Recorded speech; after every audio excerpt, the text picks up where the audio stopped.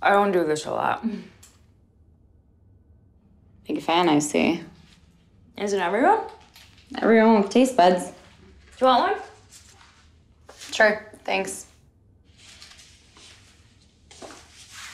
Jack went out to get some hard drives. Yeah, I know.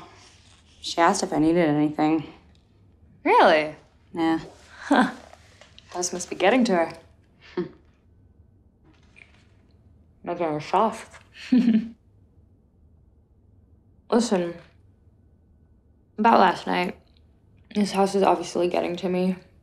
Affecting my subconscious or something, I don't know. I don't even know what's going on anymore. Jack seems unfazed. Seems to think it's all just history. She doesn't even feel anything when she sees it. I don't understand it. And you, I feel like you know what I'm talking about, but you wouldn't even tell me even if you did, you know? And then, am I rambling? A little bit. How are you feeling now? I'm good. I can almost convince myself it was a dream. Embarrassed I screamed like that. Nah, don't be. Hey, tell me about the woman. Feels so surreal now. Tell me anyway. Well, when I turned over, she was there, studying me. She looked angry. She was moving her mouth like she was saying something, but there was no sound, so. What did she look like? She was wrinkled and haggard. Face was pale and gaunt.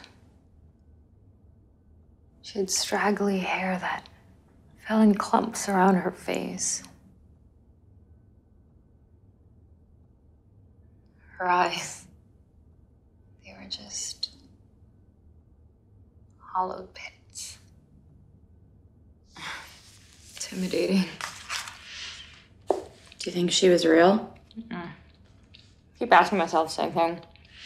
Jack seems to think I didn't ask what Jack thinks. I want to know what you think.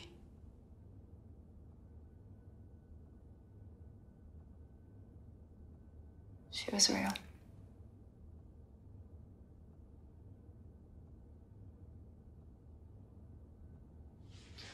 Sorry it took so long. Apparently the guy at the hardware store will do just about anything to talk to another human being rather than a tool. Although in this town, the tool might be better company.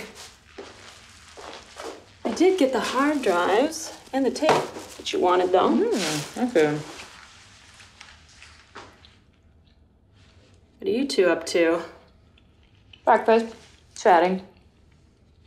How cozy.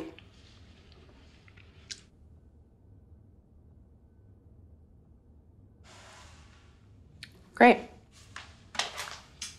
I'm gonna go get some work done, but you know where to find me if you need anything.